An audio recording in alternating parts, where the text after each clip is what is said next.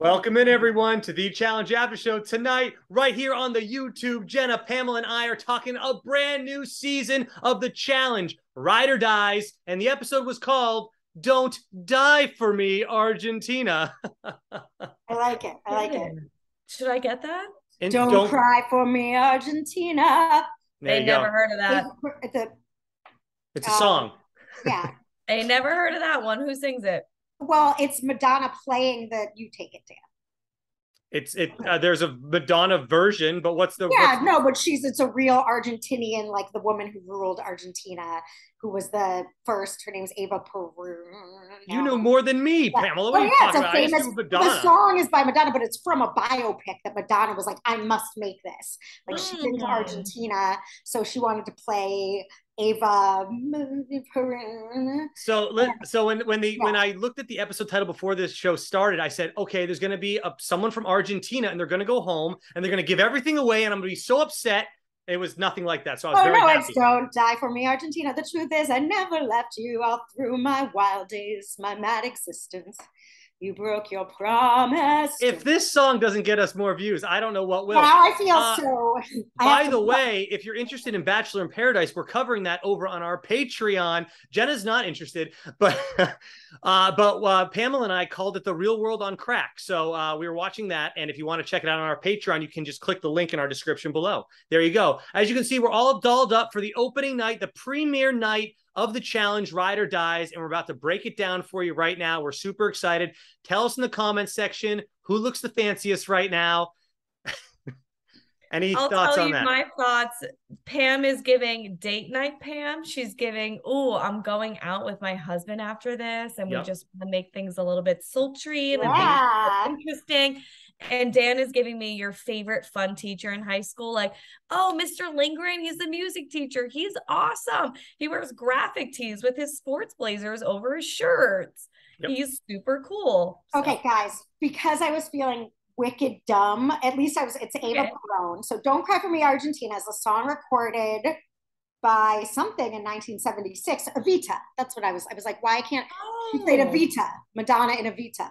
The only Evita I know is from Rent. Akita. Evita. No. Well, shut up. Eva Perón's her real name, where they were reaching the life of Argentinian leader Eva Perón. It appears as the opening of the first or the second act. Okay, we don't need all that, but it's called Evita. I was like, something I'm missing, like Eva Perón, great, but Evita. So Madonna made Evita. I guess it was a remake of a 1976 thing, The Rule of Argentina, and the big song from that was "Don't Cry for Me, Argentina."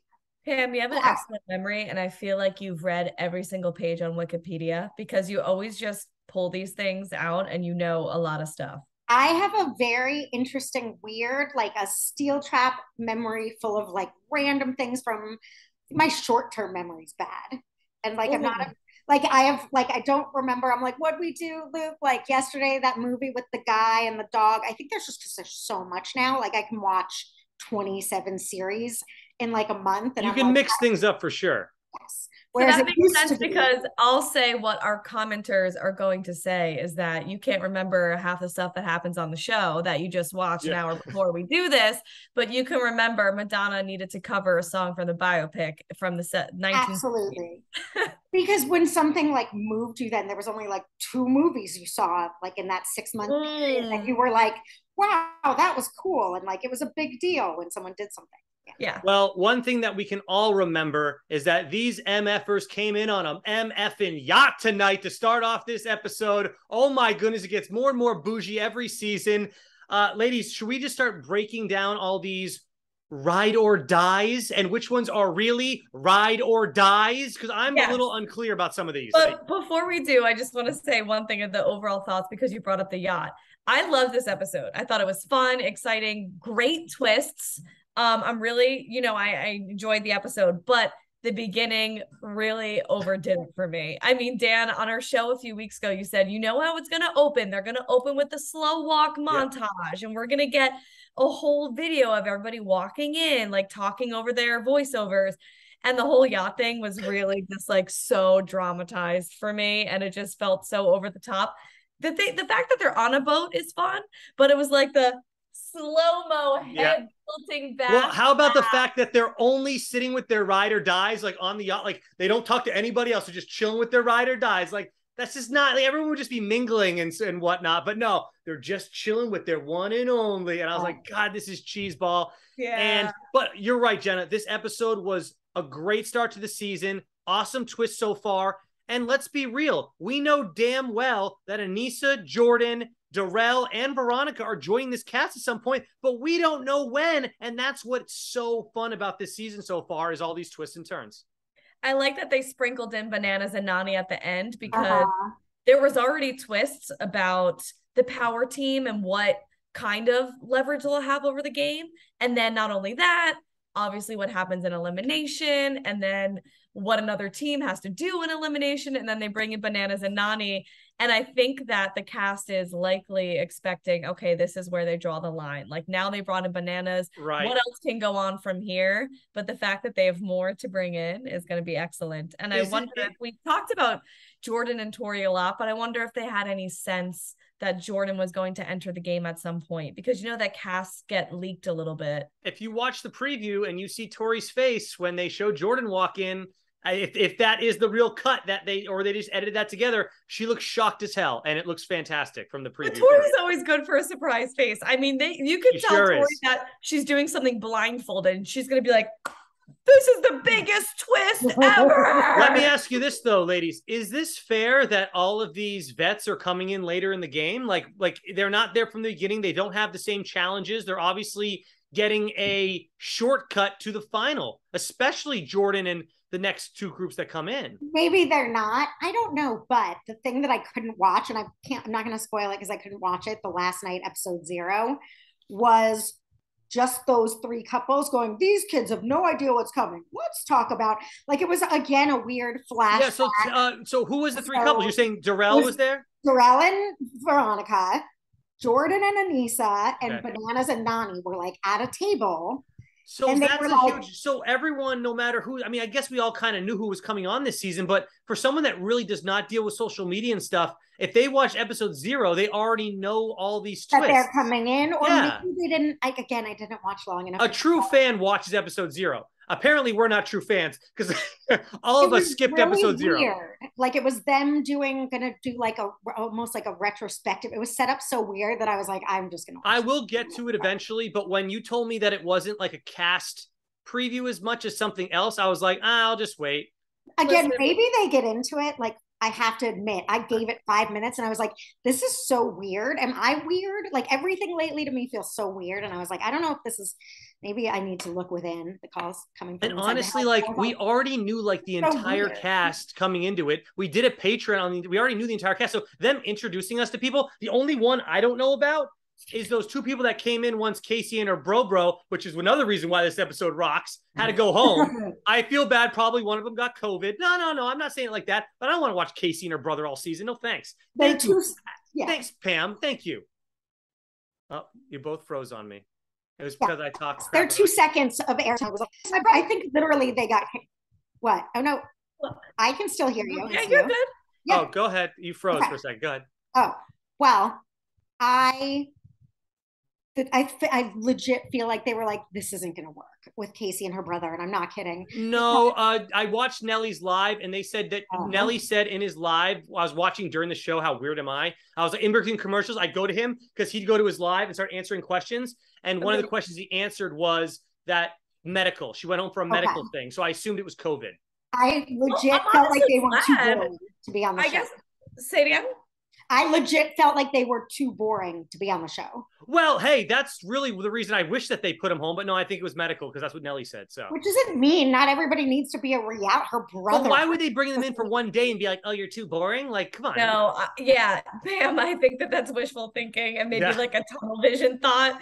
Because they would never cast somebody who won the previous season, correct, bring on their brother, and then cut the ties because they're boring. If they would have cut a lot of ties way before that, if they felt that way. Maybe they didn't know how boring. No, I'm just kidding. Okay, I'm sorry. Wait, they didn't even compete in the first daily challenge? There's no way they would have done that. But I guess I'm at least glad that Nelson went on his Instagram and talked about it because it was so jarring how they told us. There was zero explanation.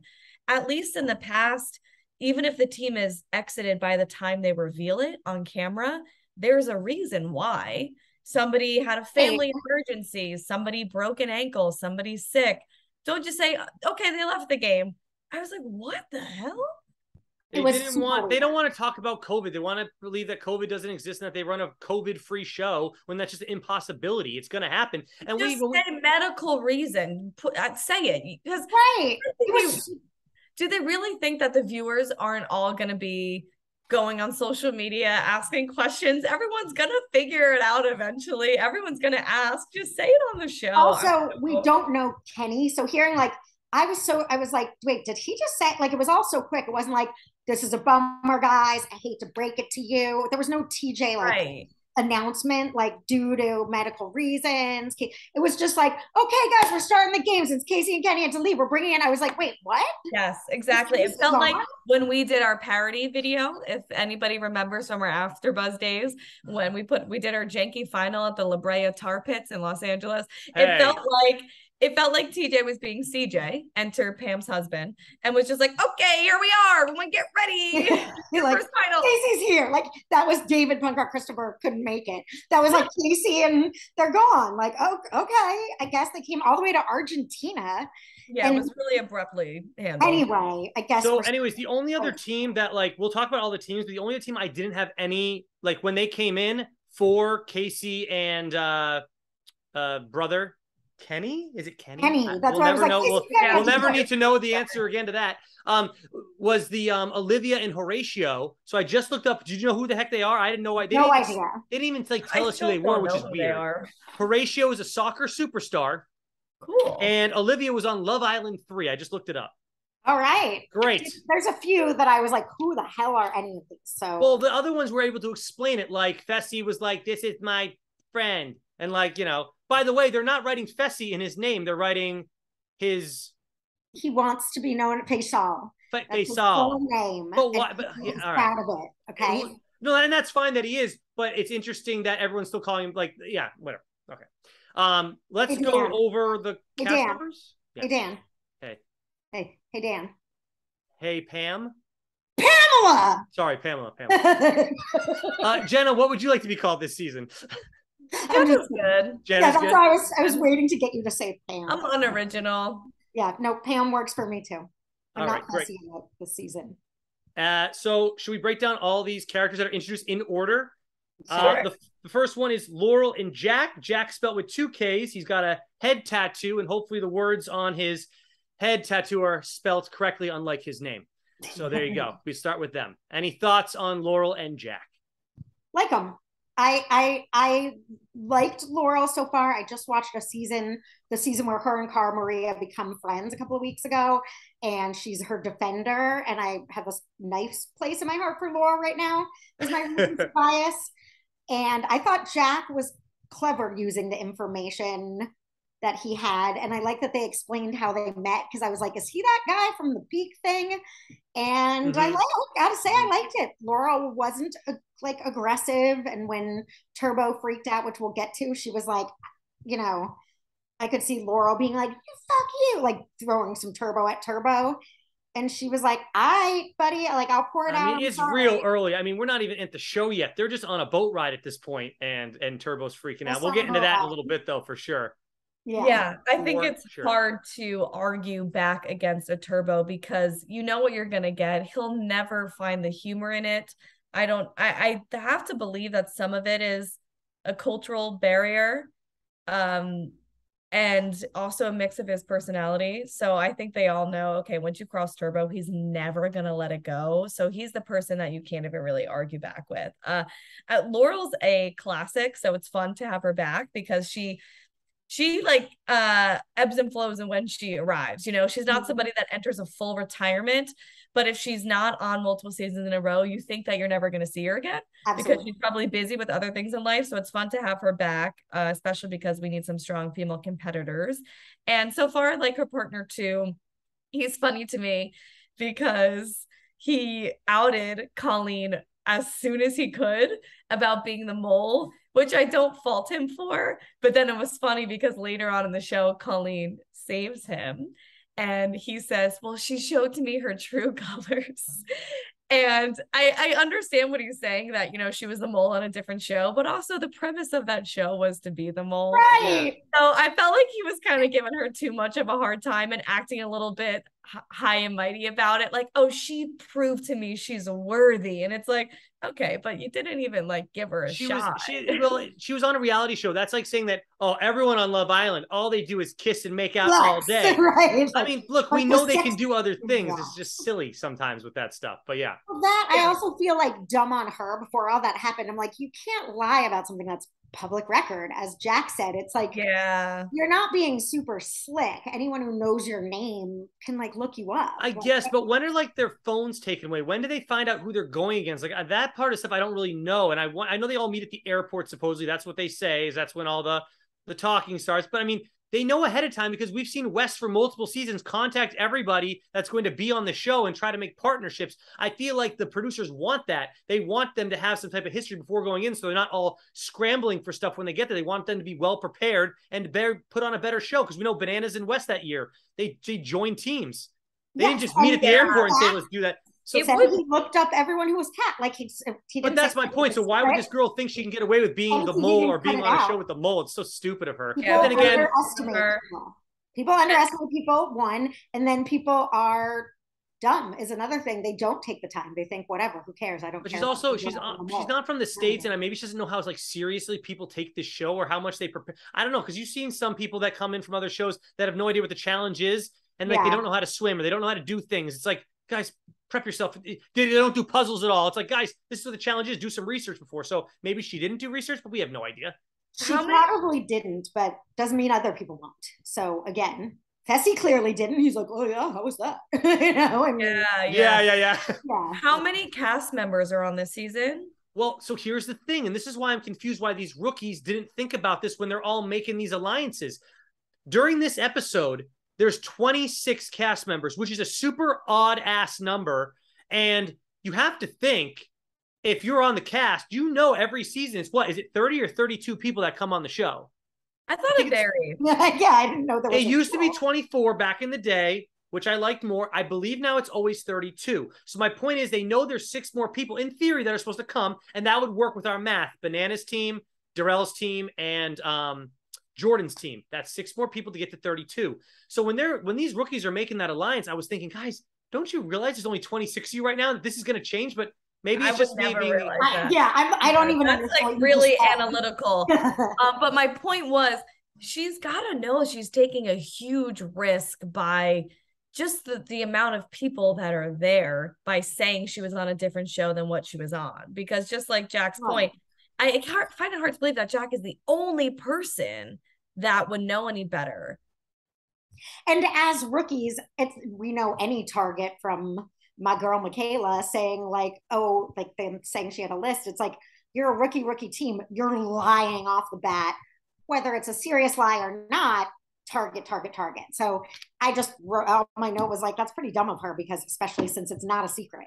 But when these producers send out the list of people to the different cast members, you don't think that they write down Jack and then they write down what he is, like he's Laurel's friend, X on the peak. Like, don't you think they write a little description about each one? And wouldn't they write that she's on the mole? And then obviously, so what, Fessy didn't read the thing then? Like, I just feel like they put a little description of each player so you kind of get a better understanding of them and use it in the game. Again, they want them to be well prepared. So again, I'm not sure I even believe this BS about Jack being the only one knowing. It's interesting, actually, because I do wonder if to the cast members, the information is supposed to be concealed, you know, because by the time we figure out who's on the cast, do they really know?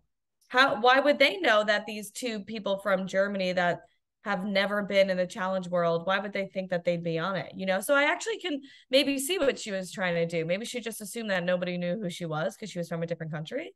Unless she received that same sheet that had everyone's names and what they've been on before, then I'm really confused. I don't believe that they don't know who each other are, but not like Dan, they're not sending it to press contacts because they want them to do this. They might find out or know who they are, but I think you do have to take the extra step. So 2 German people, or Colleen and Kim, who we've never seen, never heard of, even if I read she was on the mole Germany, that wouldn't click for me as anything if I read it a month ago, because it doesn't mean anything to me. I'm not familiar with the mole Germany. I don't know who she is. Like I could see it even if they had the information, unless you're actually learning what is that? What does that mean? Did she win? Who is she? How did she do? That going in and out of your head, because it's like, again, when it's a show that's not in the United States, you don't know them, you don't know of them, you don't know anyone who knows them. You have to put in a little legwork to figure out things. All right, next up is Tamara and Turbo. Is that just his friend, or are they dating, or girlfriend, boyfriend, or what are they? No, they didn't clarify. But they didn't clarify? I thought we all thought that was his girlfriend. I thought so too. Not clarify. So no clarification. Yeah. Okay. My Tamara. My Tamara. Ooh. Well, look, I don't know. I don't know if you girls are feeling Turbo, but I'm feeling the drama that he's bringing. I don't care if it's like misdirected and ridiculous. I just want to see him destroy people in this game. I really do. I want him to put his money where his mouth is. I mean, the only people that I really want to win over him are like a Jordan and a Darrell, I guess, too. But like, other than that, like, go Turbo. Go for it, buddy. I don't care. Why don't you tell everyone what we're covering on our Patreon? Because I already did. Oh, you did? Sorry. I did a big thing about it, Pamela. Where? Really? Okay. Right anyway. Tonight, yeah, I did. Well, as we discussed a little while ago, we were talking about for Bachelor in Paradise, some people are like actually like concerned mental health crazy, not funny reality TV crazy. And some people, like, I think Turbo is fully aware of his. I think he is too. I think he's playing like a game. Super winking at the camera, like it's Pussy Chicken 2 now. I don't think he's as serious as right. But the language gap does play a role in him getting a little too fired up over certain things, I think, as well. But I think if he thinks someone's being mean to him, he knows exactly what he's going to say back, and he's not doing it because he's crazy. He's doing it because he doesn't want anyone talking shit. So I like it. I agree. It's a combination of, I do think he doesn't get sarcasm.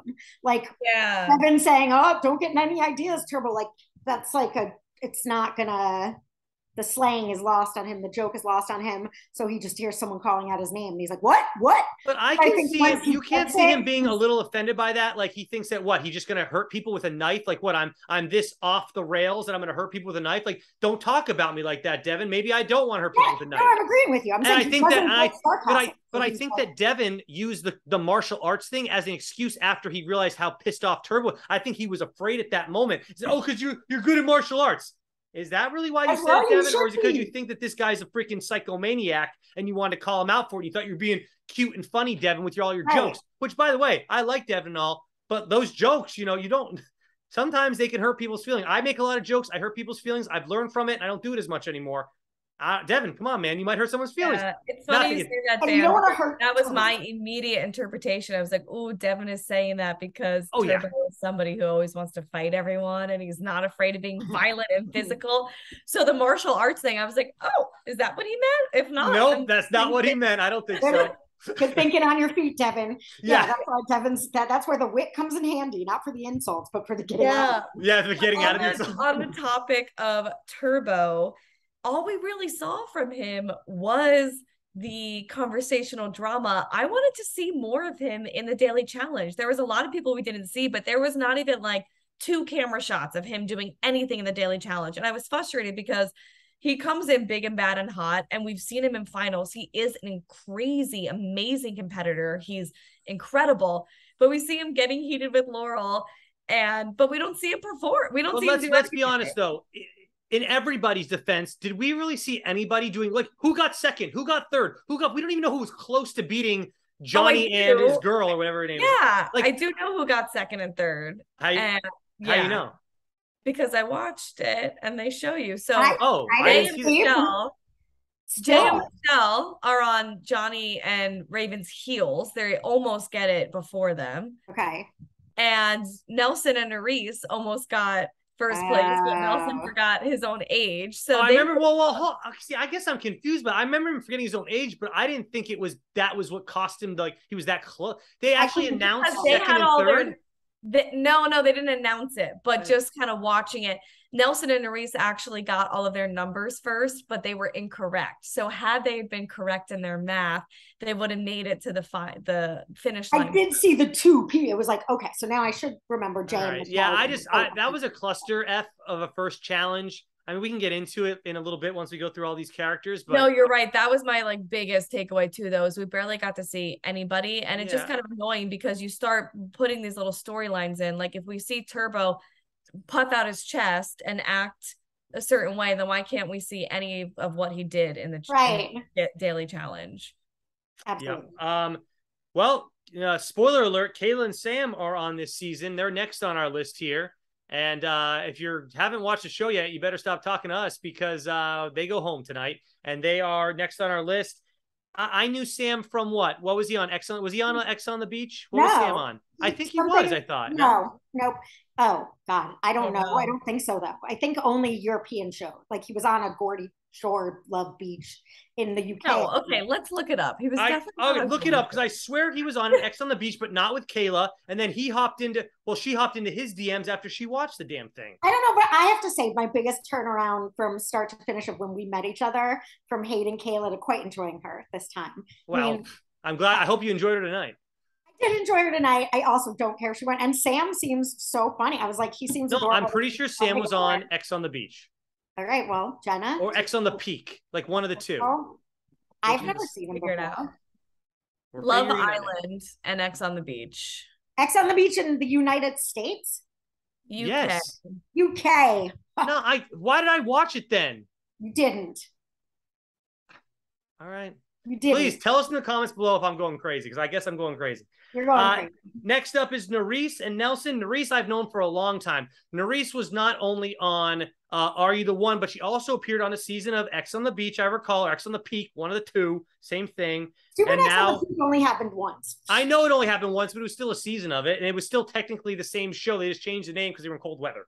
And then Nelly, who we obviously know from everything because he's a friend of the show. Technically, he came on at AfterBuzz TV with us. Our picture of him, I believe, is our profile pic on YouTube. Us and Nelly hanging out at AfterBuzz TV. And I like this team a lot. I like both of them. I don't know if I approve of Nerys hooking up with Johnny, who is my gym buddy. Him and Johnny and I go to the same gym in LA. So not sure I like that, but we'll get into that in a little bit. What are your feelings on Nerys and Nelson, ladies? I quite like that team. Me too. I like Nerys, and I think Nerys and Nelson, they're going to be very entertaining. Like they're always fun to watch. And we see Nelson, we'll talk about it, but he make the most Nelson move of all time. As far as her hooking up with Johnny, it's crazy to me that they hook up on the plane. Yeah. Like they're 16 years old and they're going on like an unchaperoned trip without their parents or something. Like, I don't know.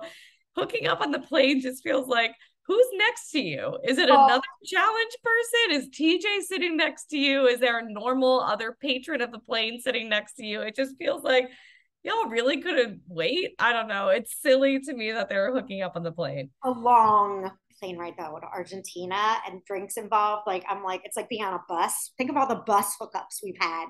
No, you're not in private, but after the club. Oh, good point. Yeah. Yeah, they said you get the illusion of privacy. And apparently they were just kissing. I mean, I don't want to say I get it. I would hope it was just kissing, by the way. Well, yeah. I mean, I guess I'm old and boring. Like if I'm on the plane, I'm watching TV or reading or napping. Like, yeah, but you're also next to your husband, who you've been with for what, like 6 years or something. Husband. So it's they're like, this is brand new. They're so excited to just have their lips touch. So ladies, they're really feeling each other. Okay, if you remember Selly from the Challenge USA. Johnny and her dated on Love Island, and they were like one of the it couples from that show. And then he got put into the other house and then kissed another girl. Then she forgave him when he came back to the other rooftop. Sorry, Selly, who we love. I was thinking of another C-name girl with the big hair. Forget it. Selly, we love, who was on Challenge USA. Okay, anyway. So they were together on the Love Island that took place on the Vegas rooftop. And I believed in their love. Like, I think I might be a sucker for Johnny. Like, I'm like, he really likes he's just trying to buy what he is selling. I believe he's got a sincerity about him too. No, he seems like a cool dude, but I don't trust him with girls. He wants to with as many people as he can. It is what it is. I felt bad for him. I was like, Sally, forgive him. He made a mistake. Yeah, right. See, he did it then. He'll do it now. It is what it is. He's young still. He's not ready. He's got you, Pam. He's got you wrapped around his finger. I know. I think he's athletic. They performed so well in the daily, and I'm happy for the moves that they made. They're playing smart. They're playing ambitious. They're not playing a fearful game. So I like this team a lot. So, yeah, to be clear, you're talking about Raven. Did we move to Johnny and Raven now? Well, that's what I'm saying. So you're referring to Johnny and Raven now, Jenna. Yes, sorry. You moved on. That's fine. And Raven. So Raven she favors Jasmine from Big Brother. Does she not? Did you not look at her face and think, who does she look like? And then it came to you, and it was Jasmine from Big Brother. So the first shot they show, Pamela, because you and I both saw that shot, they show a quick flash of her, and that's it. And I said, that's not possible for Jasmine to be on this show. The filming wouldn't work. It wouldn't. And then I saw her again, and I'm like, oh no, that girl's prettier than Jasmine. So yeah, that is what happened to me. I would never say she was prettier, but I did. You didn't think she was better looking than Jasmine? I'm the only one that thought she was better looking than Jasmine. That's fine. Okay. Doesn't matter. They look exactly the same to you. Okay. I didn't. We don't need to quantify their looks. I like her though. She's got the two of them. I agree with Jenna. I thought would be. I have no idea who he is. I didn't even remember he was Sally's guy from that. I have no idea who she is, but I'm glad they won, and he applied some strategy. Again, a guy who did his homework. He's like, Tori and Devin are the king and the queen of this. You guys, they always put the workers to work together. And there's more to this though too. We feel for Raven because obviously she likes him more than he likes her. So you feel for Raven in that moment as well, which makes you want to root for her. And yeah, and they dominated today, and they made some big moves. It was fantastic. But I have a question mark Raven. Which first, where is she from? But second, was she defending him and being like, no? Or was she saying, I couldn't tell if Nelson was just with her, and it's a cutaway. Nelson was talking to Raven about their partners hooking up. And I feel like Raven had Johnny's back. And I was like, huh. Well, she understands that they're not dating. So that's why I do feel bad for her, because she really shouldn't even look at this relationship as anything more than them just being friends, but she does, because I guess she really likes him and she's hoping that there's potential. And I think, you know, what happened is I think she thought that there was potential going into this game, and then Johnny immediately hooked up with Nerys.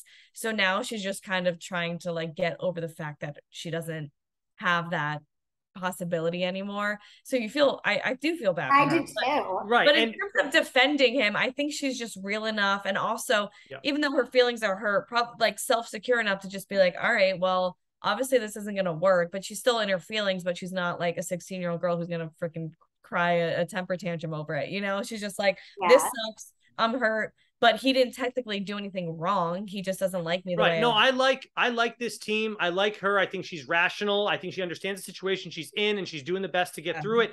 But I will say this. This is one of my teams where I look at them like, are they really ride or dies? Didn't they just bump into each other on the Las Vegas Strip? He tried to flirt with her. He got some probably. She got some, and they kind of just stayed in touch as casual hookups or something. Like, what is this friendship? What am I missing with this one?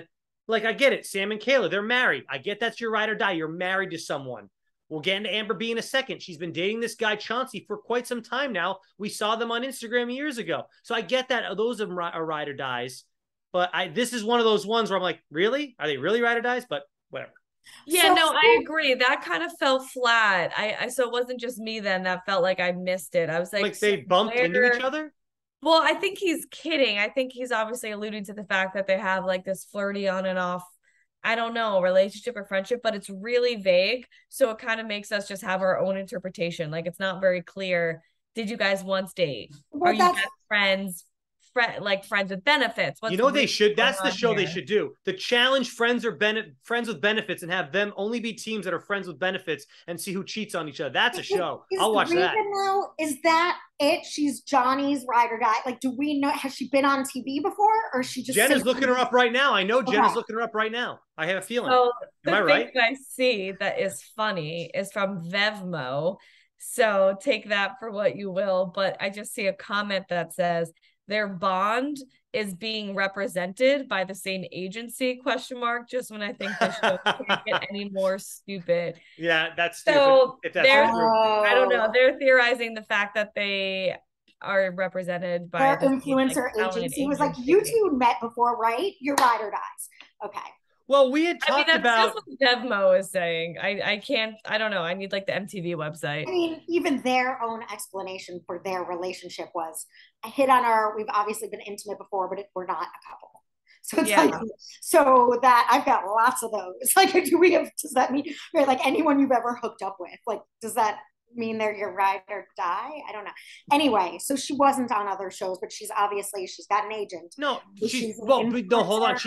You don't just get an agent for never being on a show. She was obviously on something else, then got that agent, and that's who we have to find out what show. There's no way she was not on a show before. She might be like an influencer. They have like influencer agents now.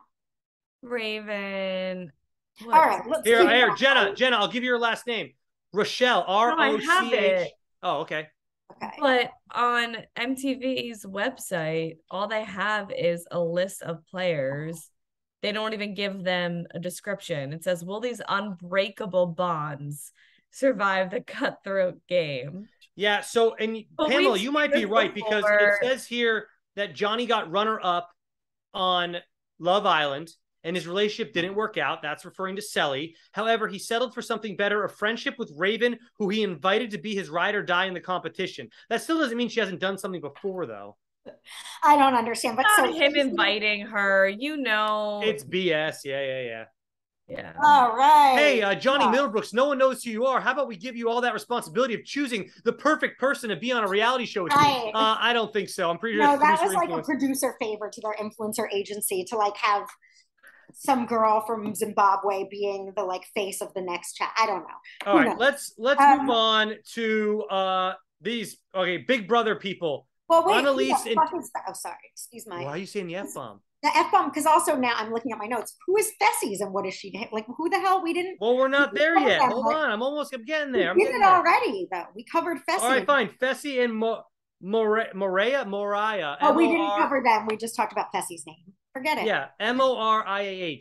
I don't know what she's from. I think she might just be a friend. I don't know why he would get to choose just a random friend, but yeah, okay. That's all we know. Annalise and Tommy. What's that? Can I tell you something? Yeah.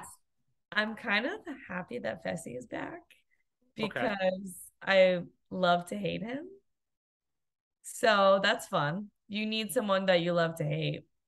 Like I was like, ooh, kind of happy Fessie's back. And it's also kind of a familiar face in this pot of all these other people who we don't know. Mm-hmm. And we know that he is athletic. So I just am interested to see how he's going to do. I'd rather see Fessie than Josh, so I'm okay with it. I don't 100% disagree. And I think, ironically, in a funny way, he's like overly self-aware. Like I think he takes the criticism to heart and is now on the show trying to address it, which is even almost weirder than just kind of being. So it's interesting to watch him sort of squirm. Like he knows he's been cocky, but it's like not even cocky. Just he was very quiet. Episode 1. We didn't really see much of him. Just him in the hot tub being confused by the other girl. So. Right. We've always felt this way about Fessie, though, that we've always felt that he's very aware of the fact that he's on a reality TV show and he's trying to navigate what his reality TV show persona is. So therefore he comes off as all of these half different versions of himself as he's like trying to just figure out how he should act. So it's either like cocky, but then you're squirmy and you don't like confrontation and you're awkward, but also like you puff your chest in front of certain people and fight people for stupid reasons. So he's kind of like figuring out what his role is. I 100% agree with you. And again, I watched his Big Brother season and he was a nice guy. Like, I think that was the most sincere he's ever been. That was his original thing. I don't think he was cultivating a reality TV persona as carefully. He was genuinely nice. He was with like not the cool kids in the house. They weren't not cool, but like even his girlfriend was beautiful. You know, like he had like they're cool in their own right, but there was the sort of dominant, confident gang. He was not a part of that, and he was great at games and humble and nice, and he didn't win because he wasn't a shithead. And I think that's where that spurned his challenge persona. But it's like, yeah, nobody likes that. And I think it's secretly he is a nice person. So Yeah. I think he's trying to find a blend between those. But it does feel awkward because it seems like he sort of lost his true self in the years that by being on TV. And again, this is like the deep, like you can't, I don't know how anyone could possibly function. You're either crazy or you pay no attention at all to like constant public criticism of who you are. And Like, I definitely empathize with the situation because I imagine it would be really hard because I'm also curious of what it's, I don't know if he's old enough to have really launched a career before he went on the show. So he's probably like, what do I do? You know? Right. But at the same time, he continuously gets asked to come back. So whatever he's doing is kind of working. And you know what? Maybe we'll give him another chance. Maybe one of us, maybe he has a 1 in 3 chance of one of us liking him by the end of his run on this season of Ride or Dies. Maybe. I mean, maybe. I doubt it, but we'll see. Well, speaking of Big Brother people, we have Annalise and Tommy. Do you ladies remember? I don't know them. I did. Please. I watched it and I love Tommy. Okay. Tommy's the best. And he's exactly, if you guys, Jenna, did you watch his season? No. Okay. He's like, what you see is what you get. He's just this ball of sincerity. He's nice. He's sweet. He's a Broadway dancer. So he's effusive. He's physical. So cool. Like he's good at doing things. He just is literally, he's never not like that. Like mad, happy, sad. He's always like, but this is what I want to do. You know, he's real. He's never like had any sneaky weirdness. Even on Big Brother, he was true to himself. He was pretty honest. He played the game though. I think he was in Final 3. He was somehow really close. Yeah, because he was good at things too. Like he's not dumb. Okay. He's pretty physically capable.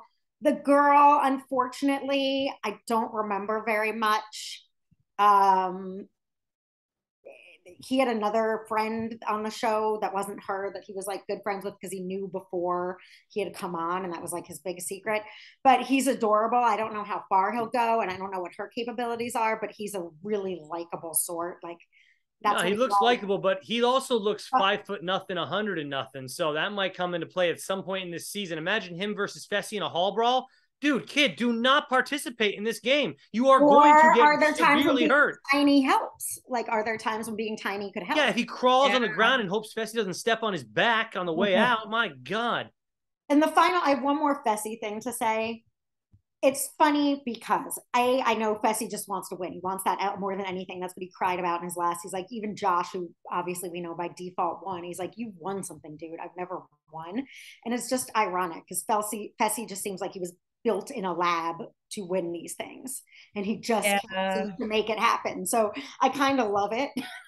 So I'm happy to see him on it again too, because I want to see him cry. Well, sometimes having those obstacles makes you thrive better, you know? Yeah. For sure. Yeah. We got a big hitter here. We have Tori and Devin next on our list. I'm super excited to see them together. Are they ride or dies? Yeah, I guess they barely make the definition, but yes, they're ride or dies. I mean, they weren't friendly for a while. Like they were fighting, and then they became frenemies or whatever the hell they were at some point. So, but I guess they're ride or dies now. It's a great team. Like I think it's a strong team. I think they balance each other out well. I think Devin can take over some puzzles where Tori can take over some more physical stuff, especially when she has to go up against the other girls one-on-one.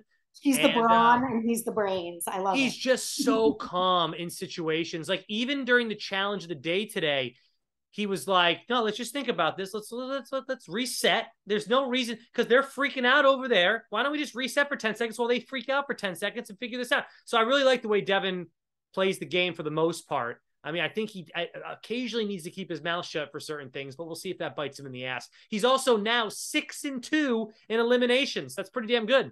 Good job, Devin. Yeah. I like them together. I think that they're fun. And I think that their friendship is an example of they've just been in this together for so long. They've been in 2 seasons of Are You the One? Or maybe it was 1 season.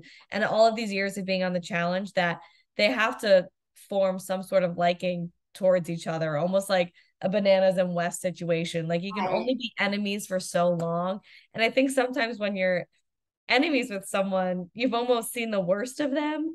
Therefore, maybe they become easier to love at the end of it. Like when you get to know them and understand them, like there's nothing else really there that you might be able to do to hurt each other because you've gotten past that hurdle, if that makes sense. And well, it does make sense. Remember, Wes and Bananas talked about it in the documentary. They said by the end, he's like, there's always going to be a part of Bananas in my life. And I've come to just like it, accept it. And, he's always going to be there. And it is really cool to see them grow. I love it. Yeah, like someone has grown on you so much that you're like, okay, well now I love you. And now everything that you used to do that pissed me off now is just another part of you that I accept and like love you even more for. And people grow and people change. So maybe if they were still the people they were 10 years ago, maybe they wouldn't like each other, but they've both grown as people. And maybe because of those situations that they were so adverse against you, maybe they both grew from that and realized, look, we don't have to be these bunch of assholes to each other. Let's and I'm curious too, because they're repeat offenders on this show. They're regulars. And I'm curious who else really would have been their ride or dies. I mean, Devin, I guess, could maybe potentially be with Wes just because I feel like they've buddied up. They've worked together before. Years. Right. Like they kind of talk about like, oh, this is my best friend on the show sort of thing. But they're all guy-girl pairs though. So I don't think they would do that. Yeah, exactly. And for Tori, I would think Anissa, but that's girl. Yeah. So in order to have them both on the show, I feel like that might be the only girl-guy friendship that makes sense. And they had a big storyline on the last season. Like again, their fight and their I love you, you're a great friend, let's not be in a fight. Yeah, like, which was, by the way, I mean, as we all know, though, was such a bad season. I'm telling you, this season after episode 1 looks better than after episode 1 of season 37. Yes. I know, but I need to keep my expectations moderate because I also did this for the CBS show and I didn't end up loving that by like even, I don't know, 8 episodes in. So I'm telling you, at least for the next couple episodes, however they introduce Jordan into this mix and him and Tori having to be in that house for a couple of episodes, possibly either not talking or fighting or making up, it's going to bring good TV for at least the first 3 episodes. So at least we know we have a buffer before we can start to hate it. Like there's going to be some good stuff there, I think. Well, thank God. I mean, again, we don't know. And now we're sort of getting, I don't want to, jump ahead, but because of the structure of the show, it's a fucking, can't follow. Like even watching it, I was having a hard time following. So there's 4. Well, and then what do you mean? It was the finale. Bad. Like I was like, thank God Tori didn't go home tonight. She could have. Oh, you mean just of them going home, or like a chance based on who? All right, we'll get into the logistics in a second. Let's talk about Amber B and Chauncey before we forget. Amber, sorry, I guess they're just calling her Amber now. My bad. Old. She's always Amber. It dies hard on Ride or Dies. Yeah. So Amber and Chauncey are there. Apparently, Chauncey DM'd her, but we knew this from years ago from doing our challenge news and gossip on Patreon and on our after show here on YouTube. So they've been together for a while. They seem like they're legit in love, and like he ain't looking at anybody else. He's 100%. She saw him talking to other girls at the club, and she wasn't even fazed by it. Like this is some real shit here. I'm here for it. I'm ready. I'm really happy for them. They both seem incredibly happy, and they're super cute together. Just love it. True relationship. Yes, like chills. Like that. I legit chills. I think they seem super in love. She seems happy. Chills? I think I did. I don't look. The drama. Yo, so Pamela, Jenna, this happens to Pam on a regular basis. Her hair stand up. Psychic. So when something's like a real, like, oh, they're in it for the long haul, I'll get the chills. Oh my God. Yeah, it's my wit. The witch. Very sensitive. I feel like to get chills on that. I got it. I can see that. Anyway. Yeah, you could have just done this, and I am a firm believer. You can't see like hair. Anyway, a firm believer that like happy people are nicer and cooler. Yeah.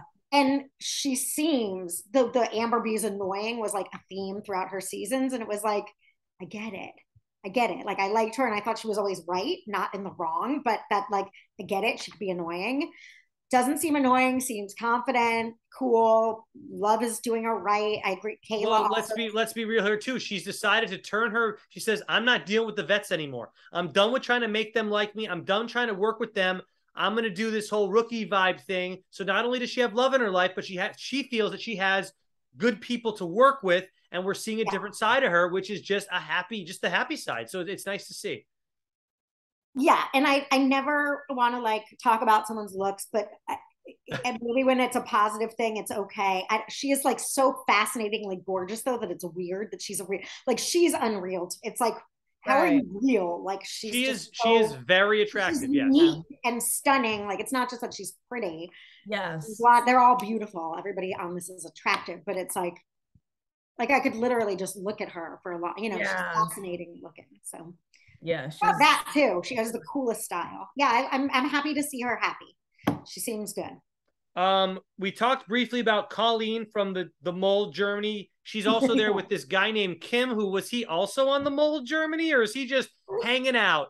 I don't know. If he puts his hair down, he's Fabio, right? I mean, he's got to put his hair down, then he'll be Fabio. But I don't know who Kim is. He? I don't know. Is he on the Mole? He's on the Mole. No, I don't know, but we went over it last time. I remember he was on a dating show.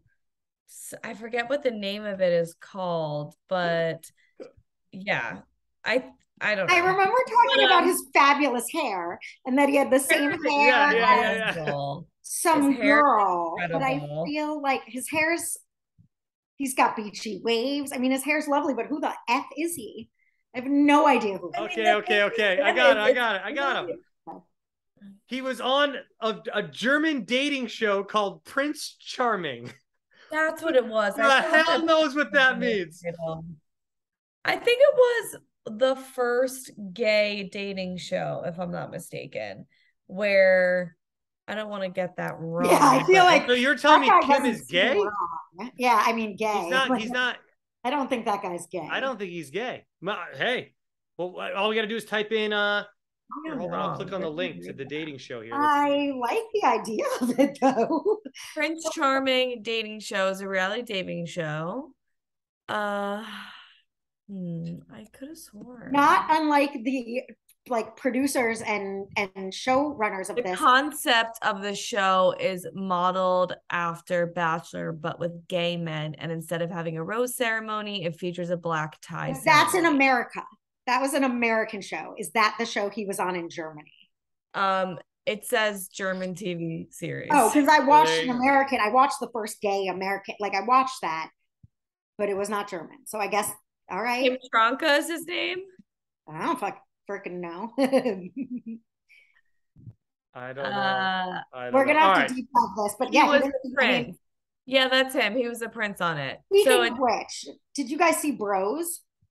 I haven't watched it yet. No. Oh my God, it's so good. No, I feel like I already watched it because of the commercial they showed. I know. They showed a big damn before. I'm all set. It's great. It's great. But that guy, I was like, he's gay. And again, that shows. Oh, the one that's playing opposite to Billy Eichner? Yes. I was like, there's no way they would cast someone not gay in this role. But I was like, he's such a bro. But is he gay in real life? Gay in real life. Yeah, totally. Yeah, he is. But our last couple, our last ride or die, we have to talk about this guy.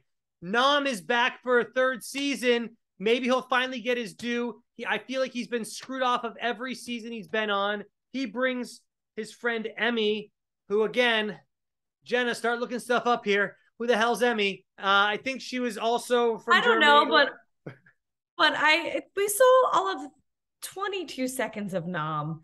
Like it was really the most anticlimactic reveal. I mean, it was better because it was. Yeah, I wanted more Nam. No, I'm not saying I didn't want more Nam, but weren't you pumped to see him come out? I love his grab. Yeah, but then that was it. We just saw him come out.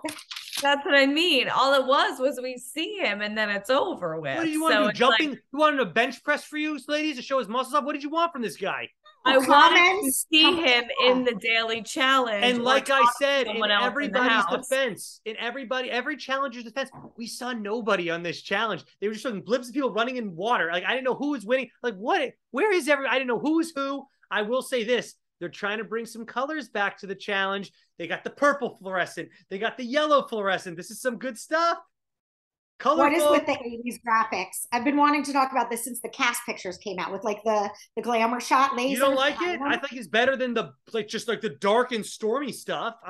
Yes, better than that. Like I again a couple of weeks ago watched that. This setup, like this is the way the show is.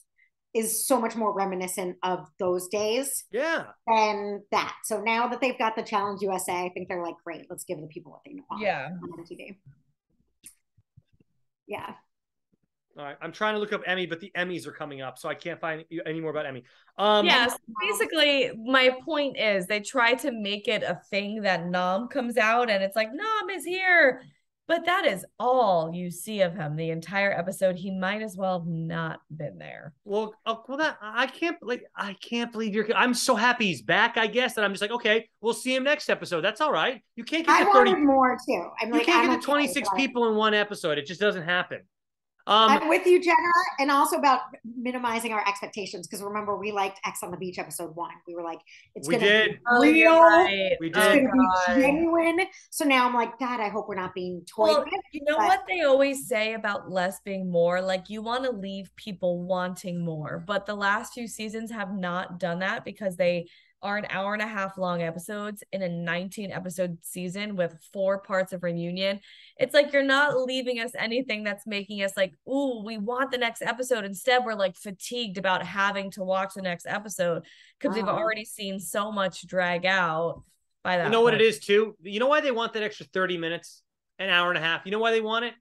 Because thank you. But think about this. The first hour is like a regular amount of commercials from 6 o'clock till 6:30 on the West Coast. They put in like extra commercial breaks to get extra commercials in for the extra 30 minutes, and they make extra moolah. I mean, I think that's definitely one of the reasons they're doing this shit. Well, but I want to say a Kit Kat and a Reese's and a Bailey's. Like, I was like, that Bailey's with witches and marshmallows. Did you see that? Yeah, unfortunately, I watched it live. I couldn't fast forward anything. Yeah, me too. And I was like, that looks so fun. Yeah, they got me those commercials. One more fun fact on the Daily Challenge: Nelly is now 0-51 in his last. Is that 51. really true? That's what Devin said. I don't know if he was being facetious, but it felt like a real number. I think you might. It also feels like a lot of people don't always win daily challenges, you know? Yes, but you win like every other season. If you were to participate 2 seasons, you'd win one challenge, one daily. Like challenge. They say, a blind squirrel, someone gets the nut eventually. They find a nut eventually, right? Yeah, you bump into a nut. Yeah, like you would just accidentally win. I like that Nelly spun it though, like, and that's not necessarily a bad thing, you know, because I'm not put into eliminations, and it's like she did spin zone that because we all know that Nelson is such a challenge competitor loyalist. Like, he loves nothing more than the love of the competition and like putting his all into it. But he was being cute with that, trying to spin zone it, because I think he I don't know, I guess I would expect him to maybe get a little bit more sensitive to that subject, but he laughed it off, which was great. He's also seems great, mature. I mean, we've known these people like the Kaylas and Nelsons for like, it's got to be at least a decade that we've seen them on these things. Not Nelson, but Kayla. Hell yeah, because if her Real World Las Vegas was like 2010 or 2009, like it was 13 years ago. Nelly's Are You the One with they can have to be a long time ago, but whatever it is. No, Nelly's Are You One was a while ago. Yeah, maturing. Like, thank God they're maturing. You know, it'd be a problem if they weren't, but it is nice to see like he's got a sense of humor about himself more than he probably used to. All right, so deliberation happens. Johnny and Raven get to pick 4 teams this season. I don't know if this is how it's always going to be, but that's how it's starting. They get to pick 4 teams to go down to the zone. How do we? The zone. Auto zone. I thought of the Discovery Zone. Remember the Discovery Zone when we were kids? It was like a Chuck E. Cheese spin-off thing. Yeah. I thought of that. I thought of love that. I thought of Frozone from The Incredibles. I thought of I didn't even catch the name. All I thought was AutoZone. Get in the zone. Well, what if it was sponsored by AutoZone this season? I'd laugh my ass off. That would be some nice nostalgic challenge. Like, and today you're getting a bike. Free pair of brake pads. Yes. Or it's like, I'm telling you the hint from our T-Mobile 13. I used to love when they would read things off of the phone. It's so like, hey, I got a new text on the Sidekick. And they'd flip it. Right. Yeah.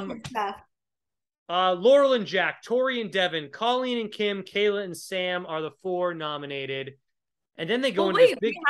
Yeah, bold moves by Johnny and Raven, and good strategy. I liked their theory, like throw one in, a rookie team in, so they're not on to us. But let's go for the big one. I was really happy with that whole progression. You see Raven say, like, let's not take it easy. Like, let's, team up with the rookies and let's throw some vets in. And then Johnny's like, yeah, and let's even level up maybe one layer smarter and throw a decoy in there so that people don't think that we're like clearly only targeting the veterans. So I love, like, it was well thought out, and I'm glad that they're playing fearlessly. And honestly, it's like, thank God. And you should. I know there's a lot of money on the line, but other than that, what else do you really have to lose? Not right. This is what we've been kind of waiting for. Like, why are we all playing it safe? Make your move, because there's so many damn twists. You don't know if it's going to affect you. And like I always say, make a big move, because next week someone else will do something and you're off the damn hook. It's not as common. It still happens, but it's not as common where someone like a Johnny Bananas comes in. It's like, I'm going after this person all season. Wes is my enemy. I'm going after, like Wes would always do it to Bananas. It's just not as common ground anymore, because there's just too much going on. There's too many new people, and it's not 24 competitors anymore. There's 32. Right. There's 8 more damn people that can get in the way of people winning. It's like, it just needs to change, and it is. It's more of a mix, and it is good. Again, thank goodness a rookie did their homework and knows, like, as a rookie, like, this doesn't have to be this way, especially we can set the tone. So yeah, it was great to watch. And that's why I was impressed with Johnny. He wasn't just like, oh, here, I used to be on Love Island. Like, I love it. Like, and I'm so knew glad what he was doing. And I'm going to believe in the authenticity of how it played out, in terms of they won that so fair and square. I mean, Jay and Michelle were on their heels, but other than that, they smoked everybody in that competition. So therefore, it's like, obviously true that they're in the power position, but it just feels like the audience's prayers are answered. That almost makes you a little suspicious in reality TV. You're like, how did they get the team to win that they knew were going to throw in vets and spice things up a little bit? But that's just actually lovely, like authentic TV playing out. So I hope for damn sure. Don't even get me started. That makes me nervous. You just gave me I don't like even hearing a conspiracy like that. No, it's not a conspiracy. It's more of like, oh wow, this is great that it panned out. It was great TV tonight. It probably would have been so boring. Like, if they had not won, how were the chips have fallen? They might. If Tori and Devin won, they throw in 3 rookie teams, and then we have challenge season 37 all over again. Johnny is representing the La Cienega LA Fitness of Greater Los Angeles very well. Go Johnny! Very excited. Okay, so I also have to say, I was being such a hater about Kayla this episode, because she just kept giving me reasons to be a hater. Like, she just kept saying, I know she's been on the show for a long time, but she's really not that fantastic at the show, that she always pumps her chest out, that she's like, wow, good move, but stupid. Wow, what a stupid move. Or how about like Johnny celebrating way too much because of his win? Why don't you mind your business, or maybe you win and then you can celebrate like how you want. How you think it's preferred. All made me like Kayla tonight. Like, I like her and her husband. I don't think she really cares, but I could see me and Luke being like, "What was that?" Like being like, "What?" He was so excited. Like, it's just more like, ooh, I don't know. I mean, come on, Pamela. Who are you rooting for in the elimination? Oh, I mean, what, like 1,000,000%. I'm not going to deny it. I thought Kayla and her and Sam were cute, and I thought that she was like, "Oh, I hate a social game." Like, he was like, "Okay, Kayla." Like, he seemed, their dynamic was cute. It was charming me. Her being like big mistake was stupid and Kayla-ish and weird, but at this point, I've like come to love it. Like, we're saying, it's like, "Oh, Kayla, what are you talking about?" I agree. But I'm still not like being "oh, Kayla" about it, because I feel like it's just reminiscent of her and Sylvia kind of always having this entitlement in the game, always kind of having this like stink about thinking maybe that they're better than they are. And I've never played the game, so I'm hating from outside the club, I'm hating from the couch. I understand all of this. However, I just feel like she kept saying this was such a stupid move, and in my head I'm like, why? They smoked you in the daily challenge. Like, well, Caleb played well in All Stars 3, didn't she? Did she play pretty well there? Yeah, she did play well on that. but that's again a different level. Yeah, it's a different. I don't know. Well, I just feel like she was, and you're right, Pamela. She was Pamela. See, I went Pamela. She was the youngest on that show. Everyone else was much older. Maybe that definitely helped her out. We did look that up. We were like, oh, is she really an all-star? She's actually only 29. Everyone else is 38, like 45, you know? So, but basically, like, she was kind of being a hater. So therefore that made me a hater, you know? I didn't mind her in this episode. I was surprised at how much I actually liked her. But I have to switch gears real quick to the daily. Yeah.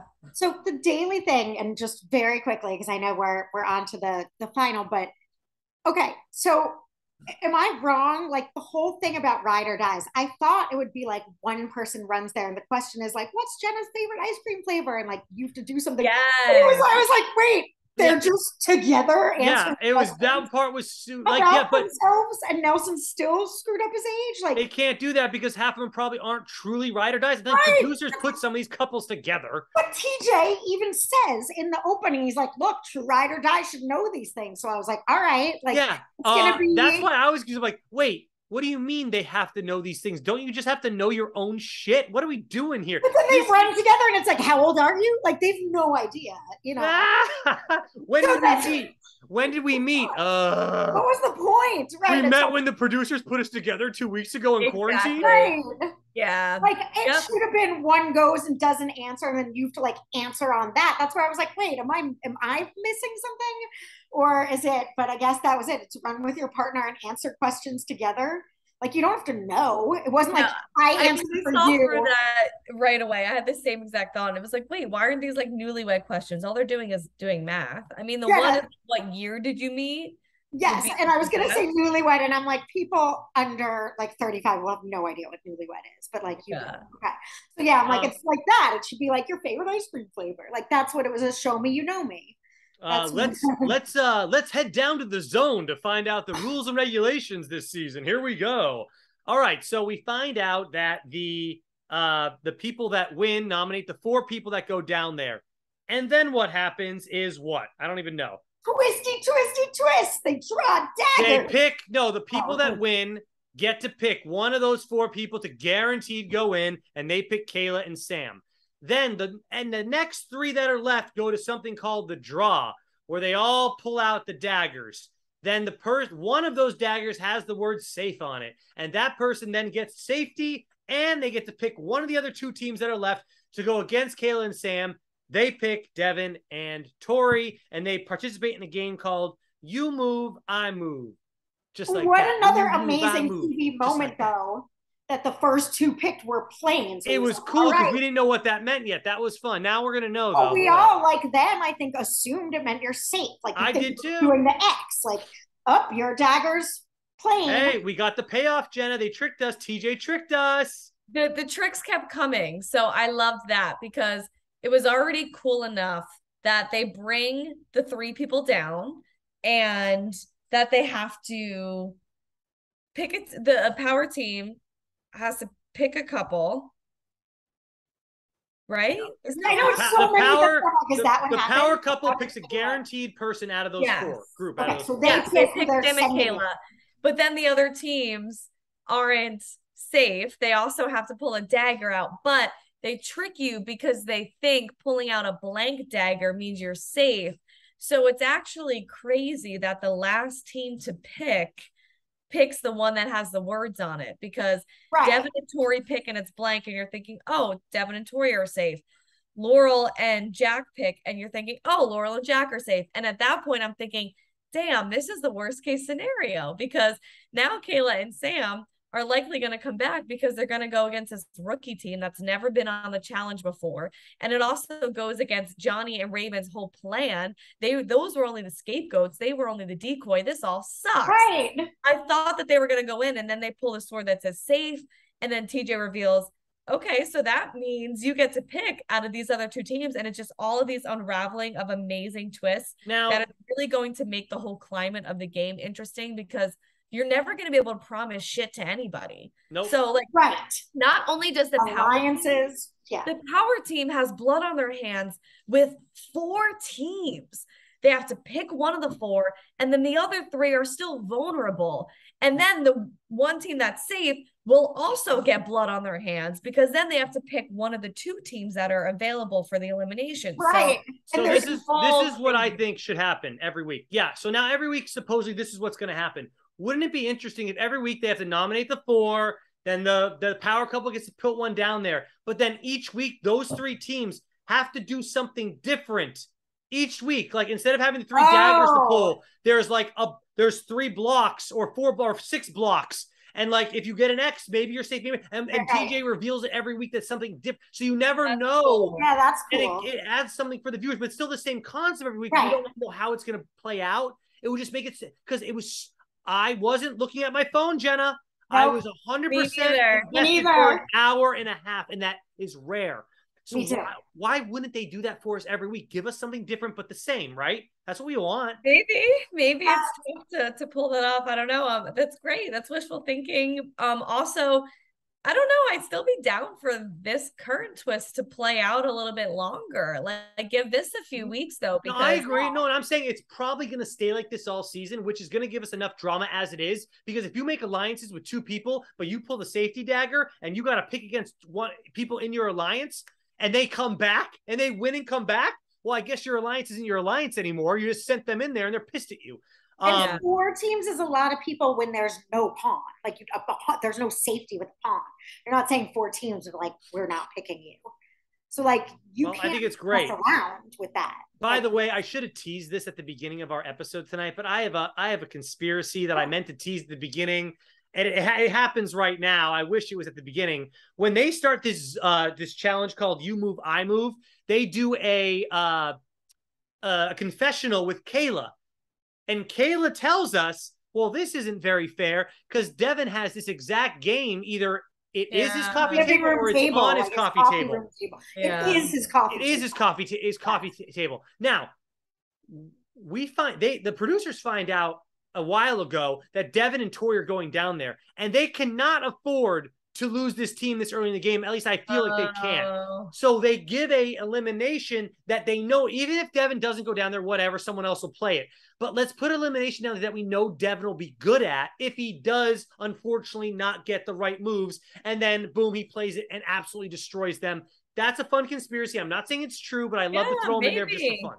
I like it. I mean, honestly, none of us know anything that goes on in that production. So any idea is an interesting possible one. I do think it was kind of a fitting game for Devin, right? Because it was a little bit more mindy. I have to say though, doing like I'm good at things like that, but doing with a physical 3D board with a partner is very different than like, yes, it's something that Devin's skill set, but even if you sit and play freaking get the ball out of the thing and with your hands. I get it. I totally. I mean, you might have some strategy ideas. Yeah. You're putting holes in my conspiracy, Pamela. But I really like it though, because I was telling you before the show starts that as much as I like when you can just be like an authentic athletic competitor, I like these janky ones. But this is old school challenge. Communication. You have to have hand-eye coordination. That's where I'm like, which I don't unless it's really simple. So if it was like me telling my legs and a partner and my body like how to make a ball move, like that in my mind is already making me so frustrated. I'd be like, go to the left, like go to the left. Yeah. Call me crazy, but instead of having all the random shots where I couldn't really tell what was going on the board, I would have loved to just go to a split screen, show me both teams and what's going on. And you can fast forward stuff if you have to, because it's obviously I can't see it in real time because the show's already an hour and a half. But like I understood they were destroying Kayla and Sam, but at the same time, I didn't really know what was going on for the most part. Like how did they move the board properly? How did they figure it out? But Devin was so calm. Now, when Tori said she wanted her mother, I think she was being serious. That wasn't a joke, right? She was kidding. Are you sure? She was kidding. It seems serious. She was kidding by saying, I want my mommy, but she was emotional. Okay, so thank you. So that felt real to me. She wasn't really saying, I want my mommy, but she was like, It wasn't I want my mommy as a joke. I thought it was like, she does, like, she's nervous. Yeah. I was so nervous. It's funny that she said that, because even when I get like stomach virus to this day, I always have the urge to be like, Mom. No, it's a nostalgic warmth, the childhood thing, of course. Yeah, it makes sense. It's also a real, like, I don't want to be a super bummer, but like, no, like dying soldiers are always like, I want, like, for real, their last thing is like, I want my mom. Like, that's often. Oh my God. Well, oh yeah, no, it's like a horrible. Yeah. Well, no, it's such a, like, to Dan's point, nostalgic, or like, just it's like not just nostalgia. It's like that's your go-to human. I mean, you're connected to that person on another level, so that's why it's funny. So no, I mean, I get what she's saying when she says that, because when I have the stomach virus, like, and I live alone, and I'm thinking like, oh, I want Mom. Like, obviously she's not here, but you have that feeling. So she was really startled. She definitely was having a tough time, and she was starting to get emotional and to cry. So I want my mommy. She doesn't mean like I want my mom here to like pick me up and coddle me like a baby, but she is saying like, I'm not okay. Help! I need something. Someone save me. But I think Devin understood that and was like, calm down, where I need you to calm down. Like, that saved them. And I was so nervous because, when as soon as you psych yourself out, I was like, is she going to fuck it up for them, for her? Like, and I was like, is my TV energy going to fuck it up for her? Because I'm getting so scared now that they're not going to win. And then Sam and Kayla got the first ball. And I was like, are they going to go home tonight? Like, Devin was way too calm to let Tori get to that level. And he's like, look, lean on me. All right. You only can move the board halfway. So I need you to just do that. And I'll take care of like what are the next moves with these balls, basically. It was great. He did, and she calmed down, and they're great for each other, and I hope they fall in love. By the way, we got our first pussy chicken of the season this pussy tonight. Chicken level second and third. Correct. So if you want to if you're still listening, hashtag pussy chicken in the comment section so we know you're still listening. Wow. And we'll get to our final twist. But Jenna, you had something to say? Did I? Oh, you're right. Okay. Devin, let's get to our final twist then. Didn't Sam seem fun though? Like, he seems like a fun guy, a nice guy. I didn't mind them staying, but if out of the two, I wanted them to go home. I also felt like this house, we didn't get to see as much of the sleeping arrangements, but like, do they each have their own room? Like Sam and Kayla, when they were talking, I felt like they were in their own goddamn room. I don't know, but it has old school challenge vibes to the house, and I'm all here for it. So that's good too. Again, they gave us like an old school challenge house. It looks like they can have a lot of fun in it. There's a cool gym right there. Yeah. Johnny will represent there at that. Johnny's going to represent all the way in Argentina. Yeah. The LA Fitness. Exactly. So your final twist, Dan, is Bananas and Nani walking out. They showed it in a preview earlier in the episode. I knew exactly who they were, so I wasn't like surprised when I saw them coming out. But the way they showed them coming out, the slow motion, the shots of the audience that they kept showing of the other cast members, I loved it. I know I always complain about like the yacht thing was lame. I loved every second of this, and I don't know. Maybe call me just an old school challenge fan, but I loved it. I liked it too. I enjoyed it, but I do feel like the reactions were so dramatic. I know, but that's what made it so good. I guess it's because Johnny is coming out of his retirement. Correct. Like he said, he retired. He looks great. He looks like he's in great shape. And yeah, I mean, he's Johnny Bananas, but I couldn't help but interpret that he felt like he was so cool. But Jenna, the last season he won, or he played he won. So like, this is like, oh my God, we have to beat the champion. The hood, like he really revealed that was like, I'm me. Like I wish he didn't block Nani the whole way in. I mean, this is me being a stickler. I know they're just filming them walking in. Yeah. Nani should have been like, you should have been a little ahead of him because you're behind him already. So, yeah. Okay, can we talk about Bananas' hair during the documentary? Have we discussed that yet? It was long. It was like the awful, like. He had a lot of hair. 1987, like normal bangs and hair, and then like long in the back. It wasn't a mullet, like long like that, but it was like. I think is it long this season as well? We haven't seen him about his hair. Like it looked like a 7th grade skateboarder. He's got a lot of hair. Good for him. Congratulations on the hair. I don't know. It was terrible. It looked like. Well. As a male that has hair deficiency, if I had hair like that, I'd grow it all the way to my hair knees. Deficiency. It's going in the front. You see holes all over the damn place. Look, it's going up high. I'll say right now, if I had Johnny's hair, I'll grow it out. I don't care. Just give me the hair. All right. Give me the hair. Fine. All But no, right, guys. I hear what you're saying though too, Pam. All right, well, it's real stupid. So far, So back length nobody needs. Like I get what you're saying, but it's the like you back only length, got I extra guess. 2 inches at the neck. Like let's say this. Pamela rates everything from 1 through 5 before we go. Rate the episode 1 through 5. What do you give it on a star rate from 1 through I'm 5 giving it stars? a solid 4.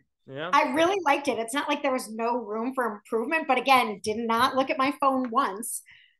Paused it and then couldn't figure out how to like fast forward or wasn't allowed to and was like, no, did I miss a second? So I definitely liked it a lot. Solid. Jenna? 4. I like that. I'm gonna give it a 3.8. Really? Because I feel like you know what, maybe 3.7, because I feel like there was so much of that challenge we didn't get to see. Sure. There were so many teams. I understand it's an hour and a half long episode, but I don't know, I feel like they could have done maybe a little bit of a better job of showing some of these teams that we saw nothing about. I understand what you're saying. Or maybe like again, some of the personalities just they haven't stuck yet, but I know it's episode 1, but it's early.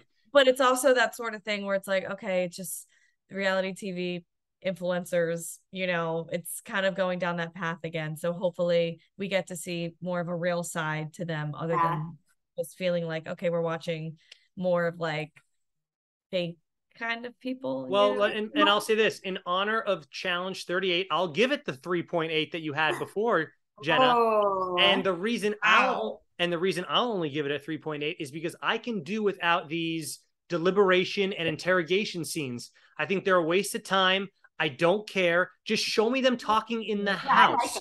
I don't need them to go into a room privately and talk. Show me the drama in the house where they have to go like try to talk in rooms and stuff like they used to. This BS. Episode 1, I hate it. I can't stand it. For drama. But they didn't know how it was going to work. Like, I understand, but I'm sure we'll get more strategizing in the house. I don't need, but like, get rid of those scenes altogether. They're going to do it every week, and it's going to follow the same format every damn week. I didn't mind it at all because, well, at least for this one, I didn't mind it. I might start to mind it, but I liked seeing, do they squirm? Do they offer a deal? Do they throw someone else under the bus? Like, I thought it was telling. Every single one of them was like, what deal will you give me? Can we be friends after this? And then Kayla even said, we're not going to, like, if they give us a deal, we're still not going to work with them. So it's like, what's the point of having the conversations? Like, I don't need to see it. All right. I'm sorry. That was my rant. No, that's a really good point. I actually really like that because I did like the interrogations because I felt like Laurel and Jack and Tori and Devin stuck out to me as being better negotiators, presenting themselves better than Kayla and Sam. So I felt like if I was Johnny and Raven, based off the interrogations, I would vote in Kayla and Sam as well. So, but to your point, Dan, it does force people to strategize and have a political and strategic game when it used to be gameplay to approach people with that. So it is kind of, it might be nicer to see how people just authentically handle that in the house. And and other people, I'm sure, are kind of like maybe trying to eavesdrop or they're sensing things. So it definitely like shakes things up a little bit. And as it gets deeper, when it's like, all right, look, Jenna, you think Dan was just telling Tori that he's going to vote you in next week. So you want him out. You know what I mean? Like, it gives the opportunity to throw people under the bus, to reveal things. Like, give me your information now. Yeah, like somebody could run up and as two people are talking, you know, say like, oh, you're talking to this person, is that? Yeah, you can't hear what anybody else is saying in the interrogation room. So it doesn't make things as, I guess, right. It's like, I'm going to tell you I'm in a secret alliance with these 3 people and I will guarantee you safety with all those people if you keep me safe. I mean, there's a lot of opportunity for stuff to come out. So I don't mind it. All right. Well, we'll see. Well, thank you all so much for joining us for this first episode of the challenge. Ride or Dies, episode 1. Don't die for me, Argentina. We'll be back next week on next Wednesday for another episode. We're super excited about this season. I'm hyping the crap out of it, and I love every second of it. At least I hope 3 episodes of goodness. Oh, don't hype Give me 3 episodes, please. Reasonable expectations, Sam. Keep it forever. Keep it wonderful. I'm up here. You ladies are doing the smart thing. I get it. All right. Bye, everyone. See ya. Bye, guys.